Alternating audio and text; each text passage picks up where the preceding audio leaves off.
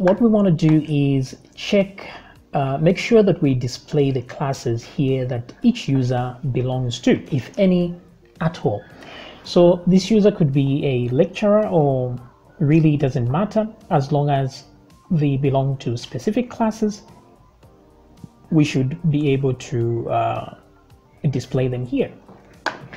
So let's look at what we have in the database that can help us to identify that specifically.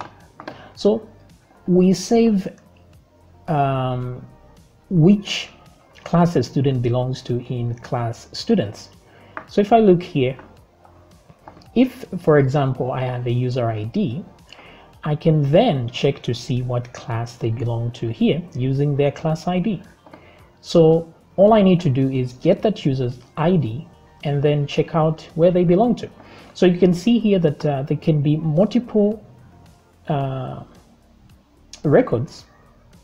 So I don't know why this has 2 records of this same guy belonging to the same class, but this should not be the case.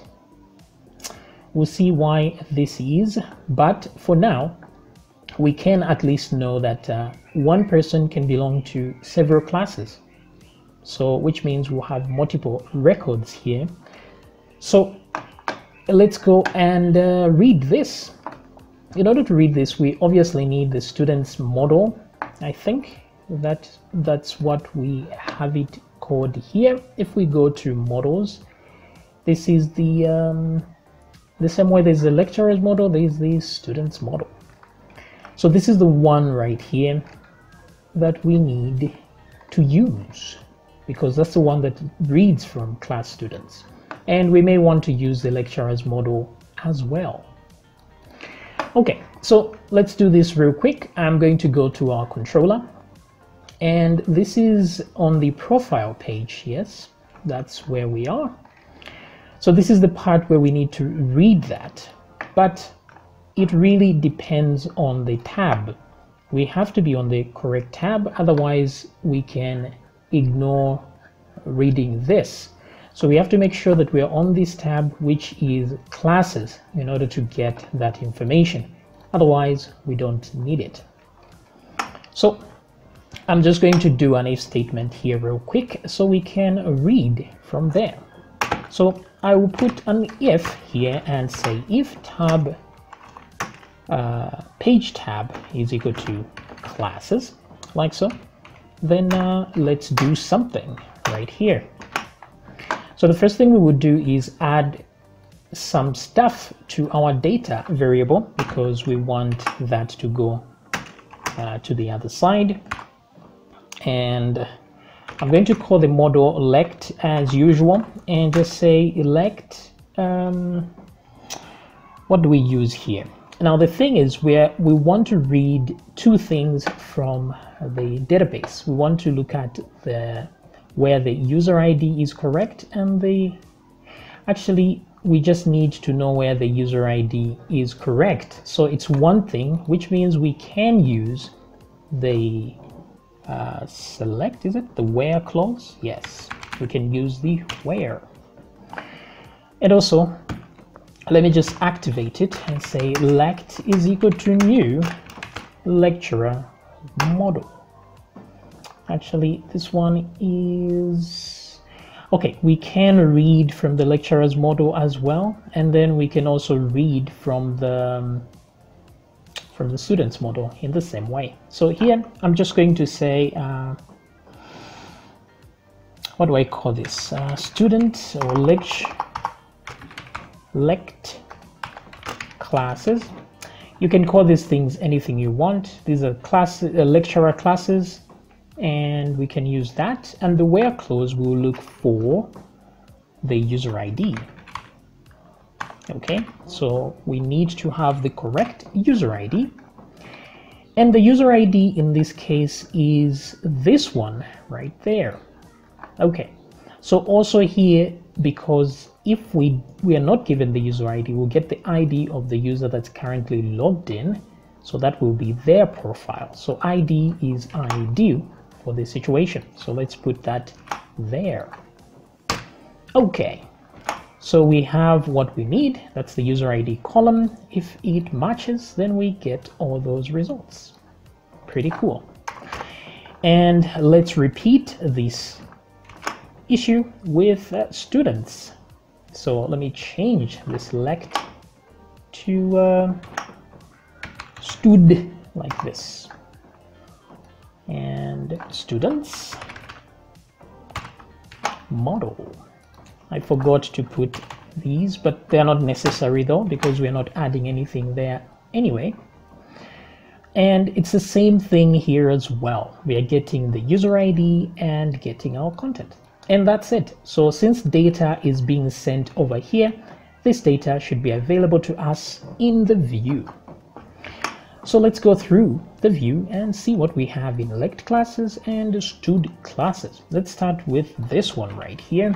I'm going to copy that. Now let's see here. We just had a user. Okay, that's cool.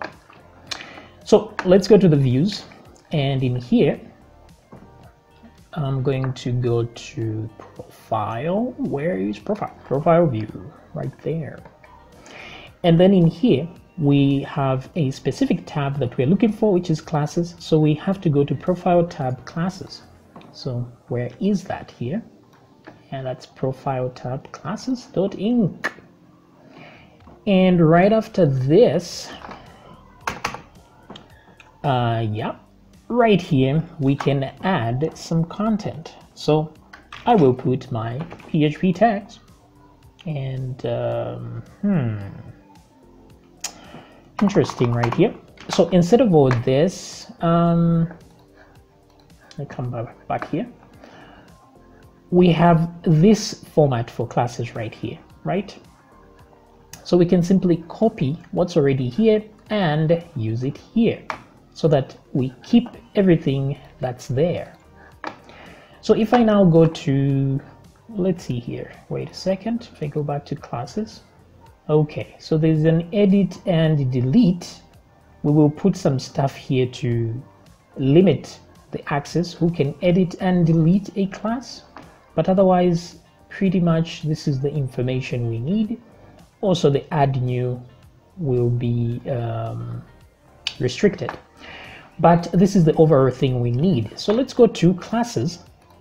Now, every time we have to repeat some code, it's better to create a new file for it. So here I'm going to go to, where is this? Classes view, right here. So in the classes view, this is the table that we display in the classes view, right? So instead of repeating this code on the other side, we are better served by saving it in a different file. So I'm just going to cut all this out like so, and I will create a new view here, and I will call this one, let me paste the information, and let's just look at what it actually needs. This needs a it needs a row, right? Rows, row. Okay, pretty good. Okay, so let's save this guy. We're going to save this as one of these includes, but let's look here. What can we call it? I can call it classes.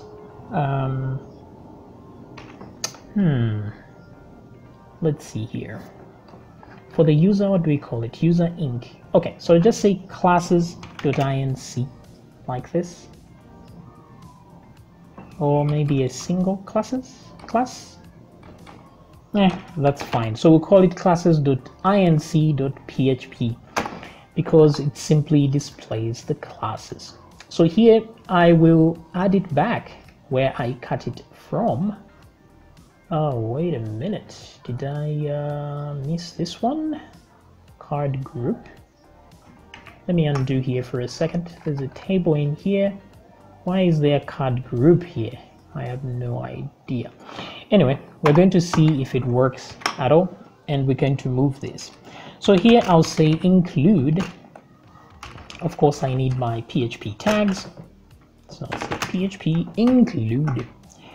And in here I will put the views path because it's in the views, and I'll say classes and close that tag. Pretty good. So once I have that, I just need to check if it in classes nothing has changed. So you see nothing has changed here, which is awesome. But the great thing is now we can use that here as well. So I will come here and copy that, go to the tab and paste here. Cool. So let's see what we get. So at least we have the table. Never mind the error. Just look at what we have here. So class, blah, blah, blah, looking good. However, I think we may need to copy this div as well. I don't know, for some reason, I think it sent us things there. So maybe let's include it here in the classes inc. Paste like so, and cut that as well, and let's remove these guys like so. Cool. Back here, and let's add a div like that. Let me move everything back a few notches. Okay, that's cool. All right, that's great. This way, if we edit anything here, every reference to this file will be edited. Okay, that's better. The only thing is that it's complaining about rows over here. So we can fix that real quick. If I say if rows like this, instead of that, I can say if is set rows and rows like so. This way, we don't get that error. Very nice. So no classes were found at this time. That's okay. The add new here exists, but this is something else. So we will make sure that we don't display this.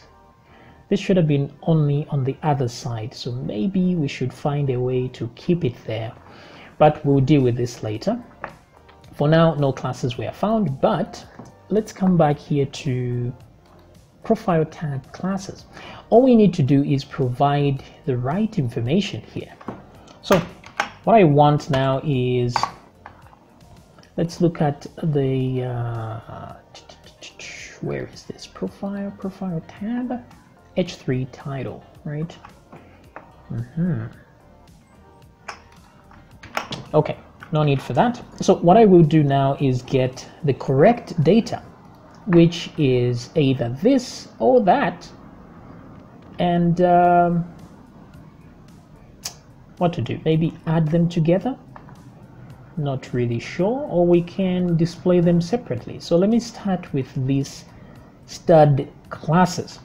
So I'm going to copy this and come here and say rows, because this thing right here expects a rows variable. So this is why I need to change it to that. So say rows be equal to this variable right here, like so. And let me close that. So once I make that available, it's going to be used in here. So let's see that in action.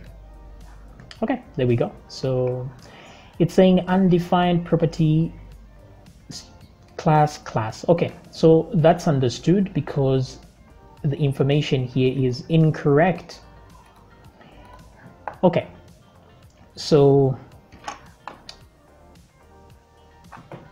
before we do this, let me add a title here, because these are classes, these are student classes and lecturer classes. So here I'll say student classes, like so. And then let's repeat this whole thing here, like so. Maybe let's start with lecturer classes because probably there will be fewer. I'm not sure. Anyway, lecturer classes and then student classes. So these are the classes that I teach and these are the classes that I learn from. So here we'll change this to lect classes, like so. Okay. So let's do that. Lecturer classes, no classes were found, and student classes here. You can title these things to be more specific to what you want, but this is the general idea. And let me put a horizontal rule here just to separate the two. Let me do that. Okay. Now, if you don't like this setup of doing it this way, you could instead add two tabs here, one for lecturer classes, the other one for student classes. So maybe let's do that instead of this, right? But for now, what we're supposed to be interested in is this error here. Why do we have this error? Now, this error is there because this is not really a classes row, right? We just have to take the class ID and then go to the classes, where it's classes right here in the table, and read from this by using the class ID, which is this one right here, and then get the rest of the details like the class name, etc., etc. This is the information that will be acceptable in this table. Okay, so we will do that from here immediately after reading from the other table.